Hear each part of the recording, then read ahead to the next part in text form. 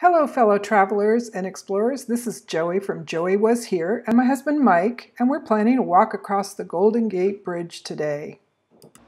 Now, one of the things that we do is actually go to the other side of the bridge on the northern side. And the reason we do this is because it is less crowded, more ample availability for parking, and just has an amazing view from that side of the bridge. So we're going to pull into the Vista Point parking lot on the Marin Headlines side of the bridge and start our journey from over there. It's an amazing view. It's a different perspective, basically. And what happens from this side as well as the other side is that many people from all over the world come to use that bridge as their backdrop. We even did that while we were standing there. So we're going to start our journey walking across from the northern end to the southern end. As you can see, it's just a beautiful, crisp, bright morning. You can see out to the Bay Bridge. There's Angel Island, the sailboats, Alcatraz, and the San Francisco skyline. It's just amazing. Here's some walkers. Now on this bridge, there are walkers, runners, bikers. Bikers are on the other side of the bridge, so it's definitely less traffic on the right side of the bridge.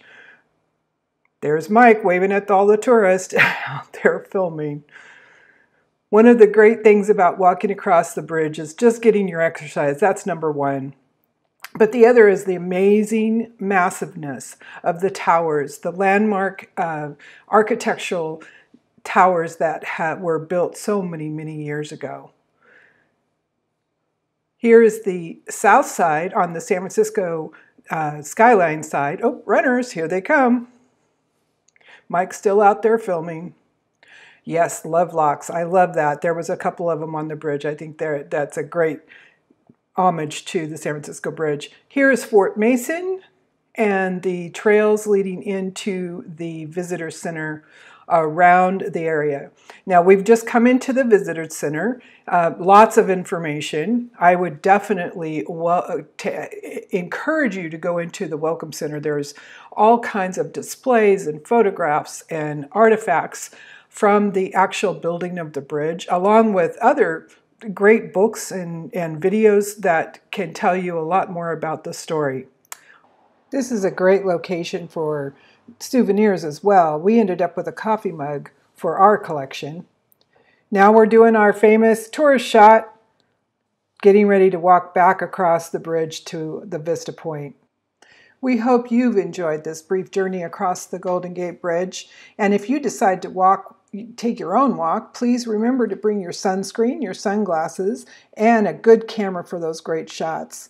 If you like what you saw today, give us a thumbs up and comment below, and we'd love to have you as a subscriber.